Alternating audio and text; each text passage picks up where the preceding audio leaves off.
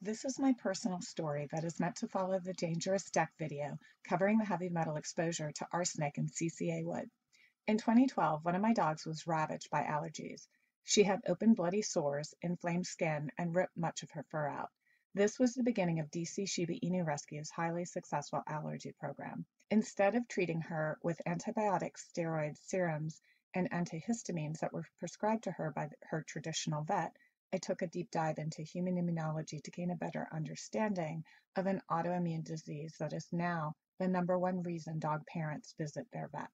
What I found was a plethora of scientific evidence that has been largely ignored by our allopathic veterinary medicine in the approach to treating, managing, and resolving allergies.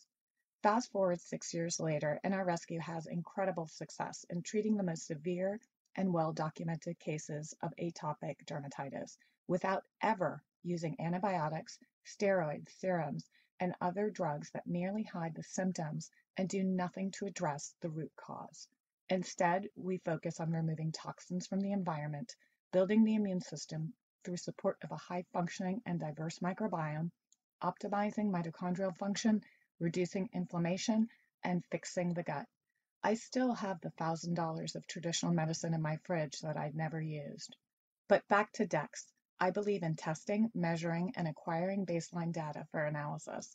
So my allergy dog had every conceivable test that I could obtain for her.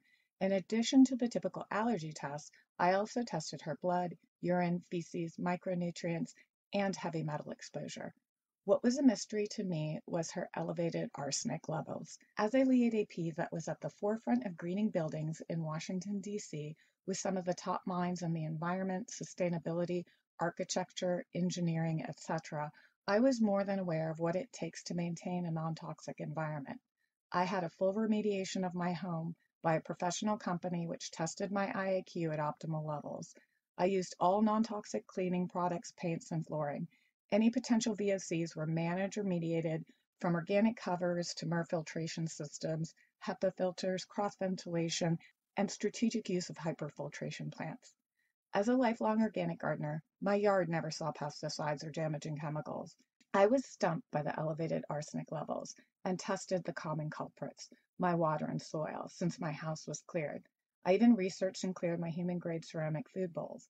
I assumed it was potentially some non organic raw pet food companies, so I went 100% locally raised, pesticide free organic food.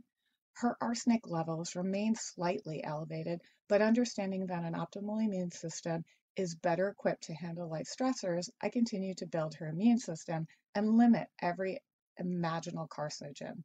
After all, none of my other dogs were exhibiting issues. When adopters with a DC Cert allergy dog asked that I put together a comprehensive list of environmental carcinogens, I came across CCA decks. At times, I had been feeding my dogs on the deck when they had large pieces of meat with bone. Moreover, like children, increased exposure resulted from kids touching the deck and putting their hands in their mouth. Dogs lay on the deck and then groom themselves. Thankfully, I'd begun a non-toxic painting and sealing of my deck, but I ordered a wood test kit nonetheless to finally resolve the heavy metal mystery that had plagued my dog for 5 years. I then went about obtaining wood chips for my deck. Make sure to follow safety instructions as I wasn't wearing my eye gear and mask. After measuring arsenic levels in a well-ventilated area, I found the culprit to my high arsenic levels. Replacing my large deck was not financially viable at that time, so I went about researching remediation protocols used by professionals in my industry. I found that my low-ground vegetable garden of leafy greens located under my deck was a probable carcinogen for myself and my family. I purchased raised beds and strategically designed them for filtering potential runoff.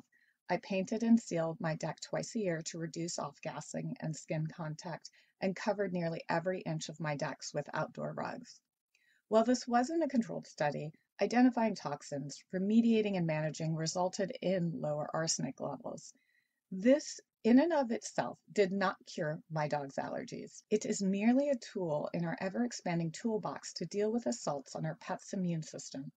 Ultimately, we want to build a high-functioning immune system so that should we miss toxic exposures such as CCA decks, our pet's ability to process the toxins are primed so that they can be exposed to such things and not be debilitated by the exposure. The more we reduce these exposures, the more they are able to handle the toxins we are unable to identify and mediate.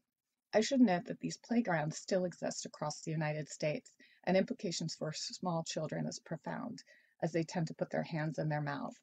And you can find more about this on the Environmental Working Group's website under Poison Playgrounds.